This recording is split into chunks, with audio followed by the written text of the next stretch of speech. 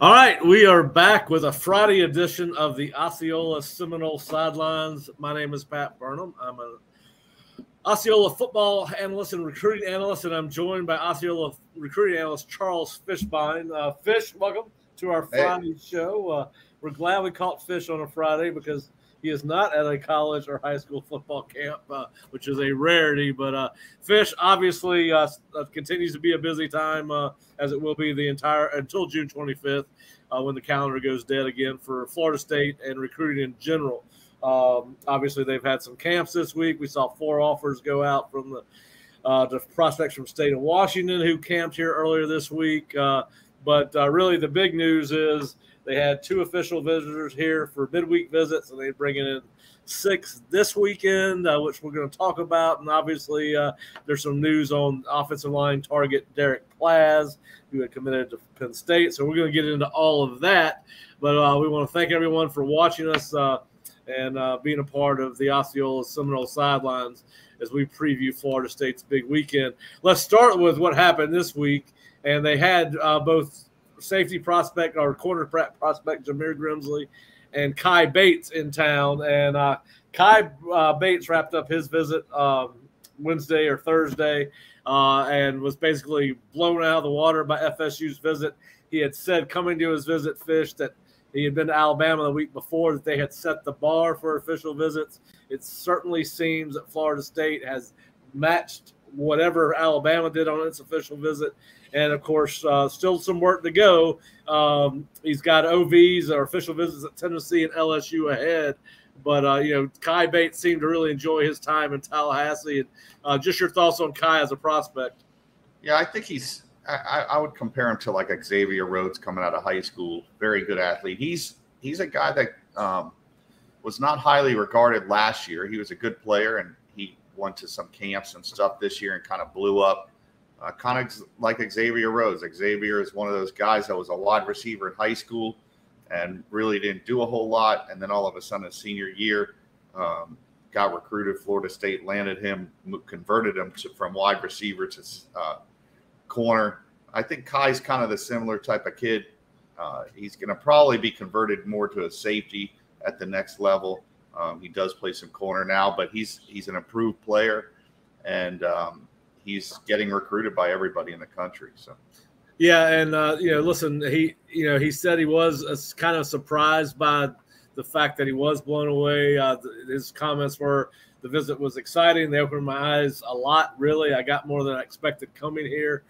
He goes, I've just been on an official visit. My first official visit was at Alabama, but coming here just really blew it out of the water for me. I'm a big people person. Seeing everybody and how they react with each other is big for me. So obviously he went on to say a lot of good things about Mike Norvell, which most of the kids do. They talk about what a down-to-earth guy he is, and obviously how open and honest he is with them on their visit. Obviously, Fish, mothers are a big factor in their kids' recruitments. His mother had a good time on the trip, which I think helped Florida State. And, of course, listen, he's come out of 2 official visits, and both of them have been his best official visit, right? So I thought it was very telling that he said, listen, I'm going to go back and sit down and think about all these visits. I'm not going to make an emotional decision. So he's not going to come. Basically, what I took that to infer is that he's not going to come out of an official visit and commit to somebody right then and there. He's going to take these official visits to Tennessee, LSU, then come back and, listen, he can go on official visits in the fall if he wants. But I think he's going to take stock of everything after these official visits are over, then kind of come away with a decision. How do you read into his comments? I mean, listen, we've talked about this before and spoken about it, is that once a kid's on campus at Florida State and they get to see what Florida State's like as a program, a school, what the school has to offer, I think they have a shot at any kid once they get them on campus. It sells itself, the program, the history, everything about Florida State. I think most kids are going to enjoy the visit. So it's not shocking that he came on the visit and enjoyed himself. It's getting them on those visits. We've discussed that. If you could get them on and then you get them on campus multiple times, then you really have a legit shot. Edgewater has been pro Florida State. We talked about this. High school programs do favor schools, and Florida State has done well. You could go back to, I think, Aaron Jones, Matt Hardrick, Kenny Ingram. They've had guys after that, I believe, from Edgewater. So it's a school that they've gone in and recruited well, and I believe they have a legit shot after you listen to what he said. Yeah. Listen, I really like him. I like his film. I mean, all these DBs look good backpedal. I really like the way he can backpedal, open up his hips and run. And so it's going to be interesting to see what happens there. But certainly a guy that seems self-aware, knows that he's going to be fired up each and every time he comes out of an official visit. But I think it says a lot about what Florida State does on these visits, that, they seem to have at least equaled what he felt like coming out of Alabama, if not surpassed it. So we'll see how things shake out with Kai after his visits to Tennessee and LSU. The other prospect that was in on an official visit midweek was Jameer Grimsley from Bloomingdale, but he's going to play at Tampa Catholic this year. He transferred from Bloomingdale to Tampa Catholic this spring. The one thing coming out of that, Fish, you and I have talked about, where do you play Jameer, who's listed as a athlete? Is he a receiver? Is he a corner? Is he a safety?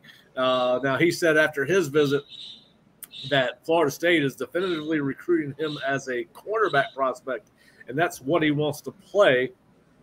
Do you think that's a place you would start him, or do you think that's a place at 6'3", 185 he ultimately outgrows, or is he that fluid as an athlete that he can play there? Yeah, the one thing you'll look if you watch his film, he's got great feet.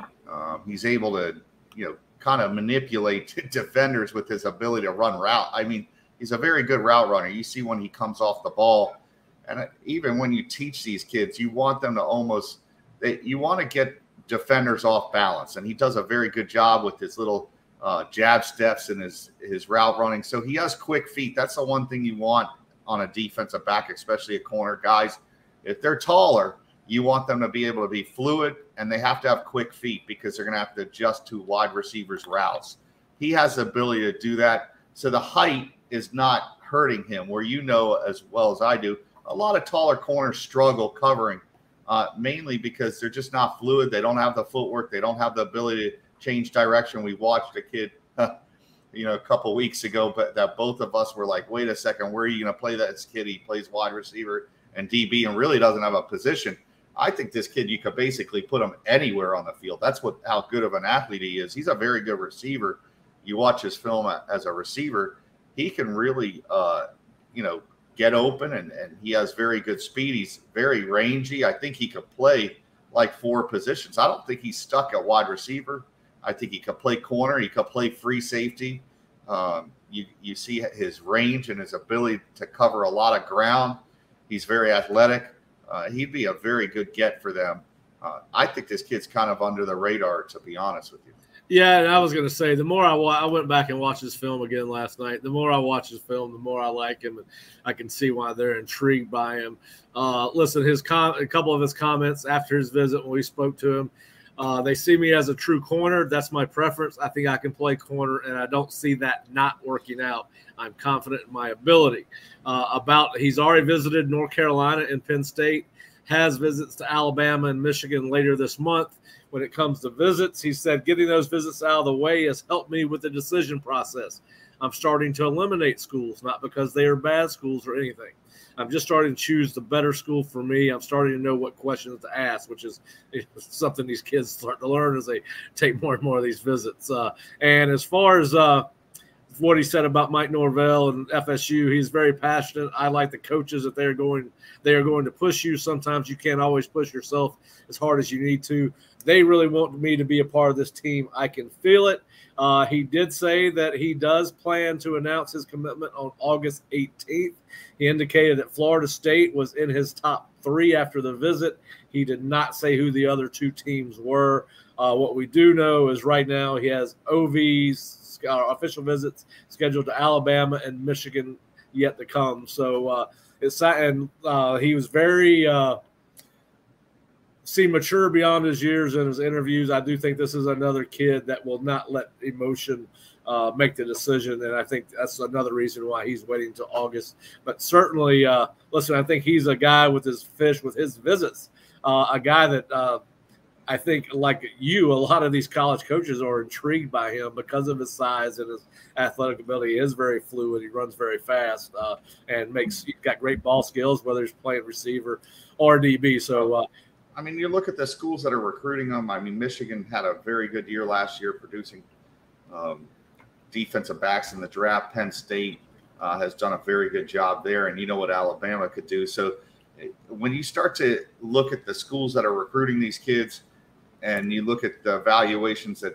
Norvell and his staff have been doing, you start to feel very comfortable with a lot of these kids that they're recruiting, that maybe they are undervalued, and you can't always look at the star rating on some of these kids. But he has some elite skill sets. I mean, you go watch. I'm watching some of his clips while we're talking right now. He's very quick feet. He's not afraid to come up and hit you. No, he's physical. Yeah, you watch. He has all the traits to be a very good football player on either side of the ball. I don't think he's locked into one position. I think this is a guy that, honestly, if you ran out of numbers at receiver, you could always move him to the offensive side of the ball and play him as a receiver. So I like this kid a lot. He'd be a very good get for them. I think Florida State would benefit from players like this on their roster. Well, we know. Listen, he's a versatile athlete. They'll tell him what he could grow into if he could not play corner for whatever reason. But certainly sounds like that's where they're going to start him at if you were to end up at Florida State. All right, so one other bit of housekeeping from earlier this week, or actually yesterday. 2 weeks ago, Derek Plaz, the offensive tackle from Jacksonville, Andrew Jackson, went to Penn State on his official visit. He had named Florida State in his top 5 prior to that visit, had not set an official visit with Florida State at that time, committed to Penn State on his visit last night, decommitted from Penn State, and it sounds like it is a solid decommitment the way he worded it in his Twitter post to Penn State, that it was not only he was decommitting, that he was moving on. So I inferred his comments, but has not. The news here is he has decommitted from Florida State, or Penn State, but has not set up an official visit with Florida State yet. He was at Big Man Camp a week and a half ago, Fish. He did spend some time with Alex Atkins and other coaches on the staff. So we will keep you guys updated if we get any updates on Derek actually committing to an official visit here. But, Fish, any thoughts on Derek Plaz's decommitment, what it can mean for Florida State? It shows. I had no idea he even committed to Penn State. I mean, these kids. Hey, there's a lot going on in recruiting right now. It's just like, it's hard to follow these kids that they commit, they decommit, I mean, I don't envy these coaches at what they got to deal with these prospects. Kids don't really know what a commitment means. I really don't understand why they just don't, hold off and then once they decide, hey, I'm gonna shut it down. Especially now, they got so many opportunities to visit all these schools. You could take freaking 10 official visits and basically be like, oh, man, I'm tired of this. Let me shut it down. I'm going to commit. I'm going to stay solid at the school. But Derek's an intriguing prospect. I don't think he's an elite level prospect. But once again, we talk about this. Does he have elite level skills? He's a big kid that can move. He's athletic. He does have to get bigger and stronger, which is normal for a high school offensive lineman. He's not a ready-made prospect, but he's very similar to the guys Florida State's been recruiting the last few years out of high school. That I think that they are looking for more guys that have upside and potential than more than finished product, where they can they lean on the portal more for that, where they could get some of these guys that are going to be able to build some depth on the back end once these portal kids leave after this year. I think they have like 3 or 4 guys on the offensive line that are going to be leaving. So these guys that they've been developing the last 2 years, they had a big O-line class 2 years ago. These are the same type of players that Derek Plaza you can get. And you just hope that you can get them through the development stage quicker. He has a lot of potential. Like I said, he's a big, long, athletic kid that can do a lot of things, moves well laterally, can bend.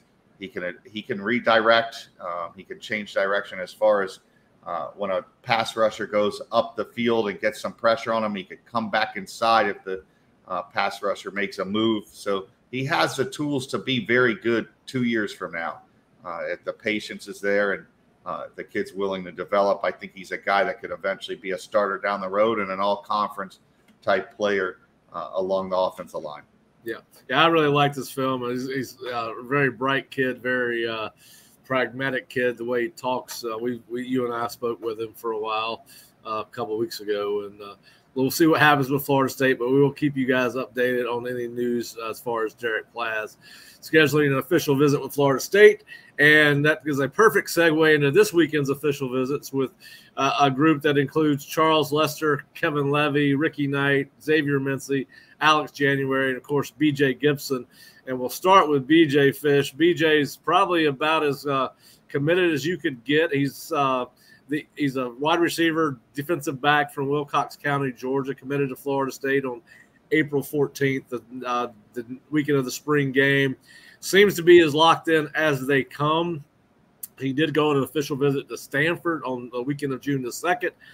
As far as I know it to be, he does not have any other official visits planned at this time, but he did participate in Florida State's elite camp this past weekend. Got a chance to work with Luke Cromenhawk and was very impressive in the Seminoles elite camp. But again, another versatile product that if he had to could probably play on either side of the ball. And of course he does plan to play baseball at Florida State. So another tremendous athlete. But just your thoughts on BJ and as a player and where Florida State stands with him, because they look really solid.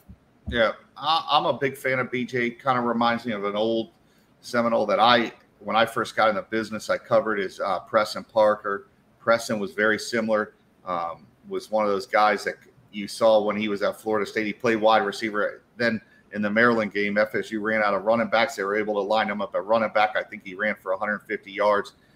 And Preston could have played safety in college as well. BJ is one of those guys that could play anywhere on the field, any of the skill positions. He looks very good on film. I've heard him get interviewed. I like the way this kid talks. You could tell he's got a high football IQ. He's a kid that's going to be able to pick up the game very quickly at Florida State. And he seems like a great kid. The times I've seen him interviewed, he's just very, you could see he always has a smile on his face. He just seems like a great kid. And these are the type of kids you want to bring into your program that have that upside. I think they stole a kid from BJ and BJ Gibson. So I think Florida State got a very good player in this kid. Yeah, you mean stolen from Georgia? Yeah, the state of Georgia, yes. Yeah. Now, listen, they've had a lot of success in Georgia with this recruiting class. They're taking some of the best players in the state when you look at Cromenhawk, Thomas, and Cam Davis to go along with B.J. Gibson. And I think I'm missing the safety that they've got committed out of Georgia. So you got at least 5 players committed this class out of Georgia. All right, Fish, I know you really like this guy, Charles Lester. Will be in town this weekend. Charles Lester III. He's one of the most highly sought-after cornerback prospects in the country. Was at Colorado this past weekend for an official visit. Prior to that visit, and still may be the case. That's why I'm going to ask you this question. Florida State seemed to be the leader in his recruiting process. As you well know, Colorado is they're one of Deion's mantras is "We're coming." And Charles did send out kind of a cryptic tweet during his visit to Colorado that I'm coming, which you could infer that he's going to Colorado. Now, it could have just been a thing to do. They were taking a lot of pictures. But he has also taken an official visit to Alabama during the first week of June. What are your thoughts on Charles Lester at this point in his recruitment? Who else is involved besides Colorado and Alabama? Yeah, I know Florida State fans have a little PTSD or whatever from, the whole Travis Hunter situation in Colorado. I just, Lester has been a Florida State fan his entire life. This kid's been on campus a lot of times. He's coming back again on another visit. It's hard to change those kids. I'm not saying Deion can't. I mean, forget Deion. Look at the other schools, Bama and Georgia. These guys have histories of developing corners and defensive backs in general. and you don't see those schools listed at the top. You've seen Florida State listed at the top as a leader all along. Nothing shocks you anymore in recruiting, but I'd be surprised on this one. I felt like Florida State's been in the clubhouse for a while. I think that this visit should solidify it. The only thing that's bothersome is this kid should have been committed already. You would have thought, with as much as he likes FSU, that he would have pulled the trigger. So you want to get this one out of the way. I think he's one of those guys you want him to get committed before the summer's out. If you start to go into the season, then you start to get concerned because of when you have such a lead on a kid like this, you want to get it over with. Now, he does have Georgia the weekend of June 23rd. Do you think there's any way that he would commit to Florida State before going on that visit? No, I think he'll wait till all his visits are done. But like I said, you want to see this kid in the boat by July 1st or, the first week of July if you're Florida State. If he starts to drag his recruitment on longer, that's what happened with Travis Hunter. He was committed, but the more that Colorado and these other schools stayed in the picture, and you heard, they start taking visits, during the season of these schools. They could take them unofficially to these schools. You don't want them to start taking visits in the fall after they're committed to Florida State. You want this kid to shut it down and be solid to the Seminoles. Yeah. Well, if Lester is not number one on their board or near the top, another kid that is near the top of Florida State's recruiting board at cornerback is Ricky Knight III from Benjamin School in Palm Beach Gardens. Fish, FSU and Miami are thought to be the top two teams involved with him. Florida State was the first school to offer him, which he actually spoke about. We did an article with him coming into this visit where he said, for Florida State to be the first program to believe in me says a lot. I had no stars, no name for myself, and yet they still took a chance on me. That says a lot about who they are as coaches and programs. He's also he was at Illinois. Illinois and Penn State are also involved. He took an official visit to Illinois this past weekend. Of course, their selling point is they had a first-round draft pick. He mentions that in his when he talked to us about Illinois. Obviously, Miami is right in his backyard, and he's impressed with what they are building there, trying to build. What are your thoughts on Ricky Knight, not only as a prospect but also as a where he stands with Florida State on their board and where Florida State stands with him? Yeah, Ricky's one of those kids that basically every visit he visited that school, they were kind of like a favorite after the visit. I know Florida State got on him first. They liked him a lot. This is a kid I saw early in the process earlier this spring. Very impressive. Got great feet. When you talk and you start talking about these bigger corners, you want them to be more fluid. As guys get taller, they're less fluid. They're not able to change direction. He basically shut everybody down. And I know it was a 7-on-7 event, but he was going against elite receivers at the event. And that was impressive to me. His feet, his ability to change direction, very fluid kid. All the terms that you want to use for a top-end corner, he had those traits, has the confidence. And once again, we speak about the schools that are recruiting them. When you talk about Illinois, they had a lot of success last year. Their secondary was one of the best in college football. They had the Devon Witherspoon kid drafted in the first round. They had other defensive backs drafted, and I think they had like 3 or 4 guys drafted overall. So Brett Bielema's done a great job there with their defensive backs in general. But you look at Penn State, once again, another school that's had a lot of success. So you like these guys. I'm a big fan of Ricky Knight. He's another guy I think that could help their secondary, and he'll be a very productive player. He's another guy that you don't have to just play him on the outside. He may be a slot corner. He may be able to play on the outside. His ability to play multiple positions. He may be able to even play some free safety. He's a kid I think is going to get bigger, stronger, and faster too as well once he gets into college. Yeah, he's got a good relationship with Coach Norvell. He's talked about him in our little interview leading up to his official visit. And if you'd like to read that interview with Ricky Knight prior to his visit to Florida State, which he will be starting in about 2 hours, you can go to theosceola.com or floridastate.rivals.com. Check us out. We have video and written interviews with both Jameer Grimsley and Kai Bates as they left, and we have a preview with myself, Fish, and Lee Wardlaw wrote for this weekend's official visit. So there'll be some comments from that kid. But we do have a Ricky Knight pre-official visit article at theosceola.com or floridastate.rivals.com. Another kid that another corner / safety, which they've got a ton. This will be about the sixth guy, 6 DB this week when you take in the midweek visits. But Kevin Levy, Fish, you always say don't listen to what they say, watch what they do and where they go. And this is a kid that not only has been in Tallahassee, I believe 3 times on unofficial visits this year, but was here back-to-back weekends in April. I think this is a kid that would jump all over a committable offer. He's, as you put, he's a two-way player, just like B.J. Gibson, LaWayne McCoy. He can play receiver, safety, or corner. You like his size and length and his speed. There's a lot you like about him. He's also taking official visits to Rutgers and Louisville. He will go to Illinois. We keep on hearing Illinois a lot with these DBs. Obviously, Aaron Henry is their DB coach there, and obviously from the state of Florida.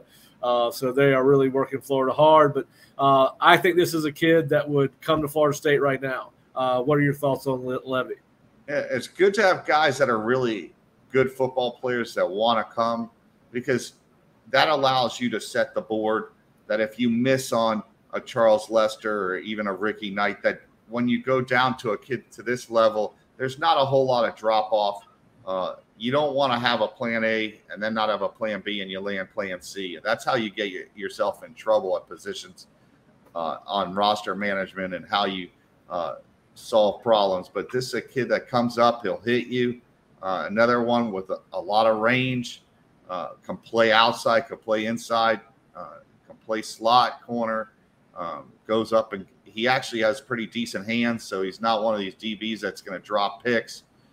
Cardinal Newman's a school that they had some guys at the FAU camp, a very talented football program that Jack Daniels has built there. They're a school, I think, with Levy won't be the only one that they're recruiting out of this high school the next 2 years. Yeah, well, they're really working South Florida hard. There's no doubt about that. All right, and our fourth and I think final defensive back on an official visit this weekend is going to be Xavier Mincy from Daytona Beach Mainland High School, another big corner. Fish, we like him as a safety, 6'3", 190. He took an official visit to Florida this weekend. This past weekend was at Alabama on an unofficial. The weekend before that has an official visit to Miami on the weekend of June 23rd. The one note, listen, I don't know if that matters, but his the athletic director at his high school is former FSU receiver Terrence Anthony. I think he does work with the football program as well. I don't know if that gives Florida State a inside track, but I think this is a guy that you feel like another in-state school is leading on. So just talk to us a little bit about your thoughts on Xavier Mincy. I mean, physically, Xavier, you have him down, I think, at 6 foot. I think he's more like 6'2", 6'3". Physically, yeah, that's a typo. I'm sorry. It's all good. I had to point that out just so I could get on you a little bit. But that's fine. I enjoy it when you do. So, but Xavier was right now. That makes you feel. I watched him in the state title game. Magically, he's now 6'3". Man, it's amazing how quickly that works. But Mincy's a big kid. I mean, I don't know if you got a chance to meet him in person, but he looks a little different than the other guys. He's not a corner. I think he's a safety. He may even be. Looks like a linebacker. He may be a will linebacker. He's a kid I think could get to 220, be a big physical safety linebacker. You don't really now these guys. You want these guys like this that can transition to linebacker, because linebackers are kind of going out unless they can cover and do all the things you want to do against these spread defenses. I think Mincy fits the mold of what you want in a college linebacker now, but he also could do a lot of good things at safety. He's a bigger physical kid. Mainland has not – I talk about this. Mainland hasn't been kind to Florida State when it comes to players. They did have the Fagans kid a couple years ago. and they had Buster Davis. But a lot of these kids seem to tend to lean towards Florida when you look at the history of Mainland. So I think the Gators are going to be one of the schools that are going to be tough to beat. But right now, you know what? Florida State is a hot team. They continue to win, and the in-state school, the Gators start to struggle this year. That allows you to jump in and maybe steal a kid like this. These are the guys they need to add to their defense. They need to continue to add these type of players that are big, long, athletic, and are game changers on that side of the ball. He made his presence felt in the state title game. He is a kid I like a lot. He's another guy that you'd say, man, this would be a great get for the Seminoles. Yep. His film is impressive. I've seen him on the hoof. He does look the part. There's no doubt about that. All right, so our last official visitor for the weekend is defensive tackle prospect Alex January from Duncanville, Texas High School. He is rated as the 21st best defensive tackle prospect in the country by Rivals. He has been to Texas Tech and LSU on official visits. Will also visit Texas and Miami on official visits after Florida State. Fish, what are your thoughts here? Is it a guy they can get out of the state of Texas? They have recruited Texas a little bit. We've seen some linebackers sign with Florida State out of Texas, including Dylan Brown-Turner, who will be a part of the 2023 football team. But what are your thoughts on Alex? And I know that you think maybe Florida State's got some work to do as far as ultimately having him sign the dotted line. Yeah, I'm not as high on this kid as Rivals is, but I also haven't seen him in person in the game. See, there's some things you'd like to see in person. He's probably going to be more of a run stopper than giving you much of a pass rush from the interior. I think he could be solid against the run. I just don't see the burst off the line of scrimmage, but he is a bigger guy. Is this a guy that eventually moves to the offensive line and ends up a guard? I think that may happen with him, because usually when guys are 6'5", they got to have some traits that you're like, all right, he's a bigger D lineman. He has a burst. He has the ability to be a very productive player. So it wouldn't shock me to see him end up on the offensive line. I don't know enough of how much FSU's recruiting him, to be honest. I haven't seen a lot of traction with this kid. I know he took a visit recently, but it just doesn't seem like a kid that they're going to have a great shot at moving forward. Yeah, and we'll see how it goes. And obviously, they got some other defensive line prospects they're looking at as well. So we'll see. We'll see where it goes with Alex January. And of course, we will be back. We will be down there on Sunday trying to grab interviews with as many of these kids as we can to get their reaction to their official visits. On Sunday, we will do live updates on the board for the kids that we can get. We'll have video interviews and written interviews at some point after the official visits with, again, as many of these 6 prospects as we can get. You can go to theosceola.com or floridastate.rivals.com. We will have a live thread going on Sunday. That should go up probably around 10 a.m. And we believe that with FSU having an individual camp at 1 p.m. on Sunday, that most of the prospects will be gone by the time that camp starts. Speaking of defensive tackles, Fish, we do have some sad news to report. Former FSU assistant coach Brad Lawing passed away yesterday. He was one of the best recruiters in the Southeast. He was at South Carolina for 17 years. That's where I worked with him. He was my boss when I worked in the recruiting office at South Carolina as a recruiting graduate assistant. That was from he was at 2 different stints, coached for Sparky Woods, Brad Scott, and then went back and coached for Steve Spurrier at South Carolina, and then was with Will Muschamp at Florida, then ultimately here with Jimbo Fisher at Florida State.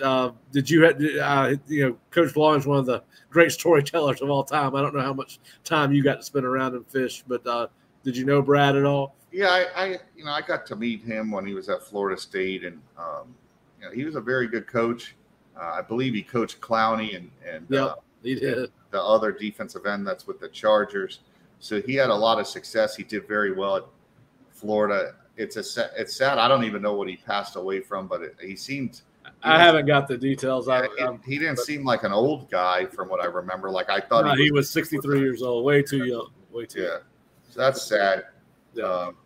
that someone that young has to. But I do know a lot of people that followed Florida State during Jimbo's years are aware of Coach Lawing. So obviously our thoughts and prayers are to go out to Miss Lawing, his 2 kids, and their grandkids. And of course, I've talked with former Florida State offensive lineman Mark Salva, who worked with Brad at South Carolina. And so anyway, sorry to pass on that bad news, but we do want to let you guys know. And of course, it was always great to be around Coach Lawing, even after my days of working with him. When he seen me at a football camp, he always, as busy as he was, found time to come over and talk to me for 5 or 6 minutes, and that's hard to do when you're working a high school football camp. But anyway, Fish, we'll be back on Monday. We will hopefully have some updates from the Elite 11 where Luke Cromenhawk is competing.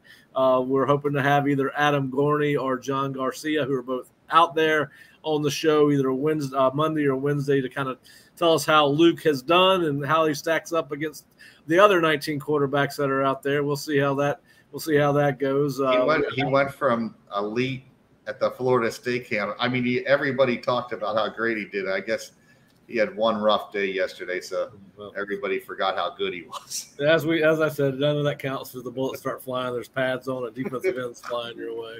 So we'll take that for what it's worth. But hey, we want to check in. I mean, we will check in with those guys to see what their thoughts were. And obviously, I believe this is the last day of the camp. Fish, is that correct? Yeah, they usually have. It's like 2 days. They used to add.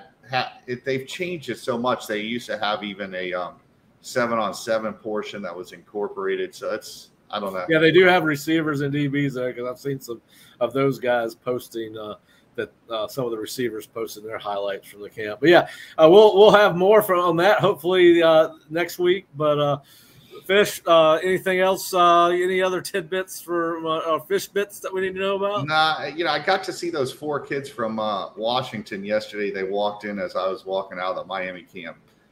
Those were they're good looking kids, man. So, well, we'll talk a little bit more about them next week. But Fish, appreciate you joining us. Listen, if you're not an Osceola subscriber and just listen to our podcast /videocast of Seminole Sidelines, please go to theosceola.com or floridastate.rivals.com. We have premium recruiting message board. We have live threads on these recruiting weekends. You do have to subscribe to access that information. We do have some recruiting information that's in front of the paywall, but check us out if you're interested. But please go to floridastate.rivals.com or theosceola.com. Check us out. And Fish, man, I hope you have a great Father's Day weekend. And I got to meet your son, Ethan, this past weekend. I hope he buys you something nice, or maybe he's still mad at you about yelling at him during baseball season. We'll find out. We'll find out what kind of gift you get. Hey, what's funny is I took him to the gym 2 days ago for the first time, and he lifted weights, and he's got that pain in his chest. He's like, can't move. So yeah. I got a little revenge on him. Do you want by him and grab his armpit? Yes. Yeah, he's like, don't touch me. Don't touch me. So I got a little revenge on him. Yeah, well, good for you. Good for you. Well, Fish, man, have a great weekend. For all our subscribers, thank you for subscribing to the Osceola. And if you're not an Osceola subscriber, please consider us by going to theosceola.com or floridastate.rivals.com and check us out. We'll be back on Monday in some form or fashion, whether it's me and Fish or Bob and Kurt. We'll have some news coming out of the official visit weekends for sure. But have a great Father's Day. Take care of your dads if you are celebrating Father's Day with your father. And we will be back next Monday with another edition of the Osceola's Seminole Sidelines.